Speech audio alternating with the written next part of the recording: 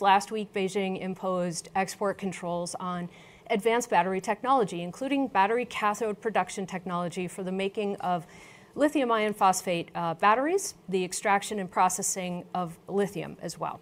And these controls follow earlier controls imposed on the export of graphite, of which China controls 95% of the battery grade supply, along with other critical minerals.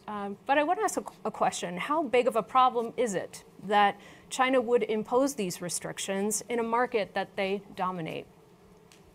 We see these moves as components of a long-term strategy to create dependencies across a supply chain that is increasingly critical to a range of vital applications. Most people think of EVs, battery technology, but it's not just EVs. It's drones, it's night vision goggles, it's energy grids, laptops, phones, and many more products that run on some form of lithium-ion battery tech. Batteries are critical to our military capability, so much so that we should be thinking about batteries as the bullets of future wars.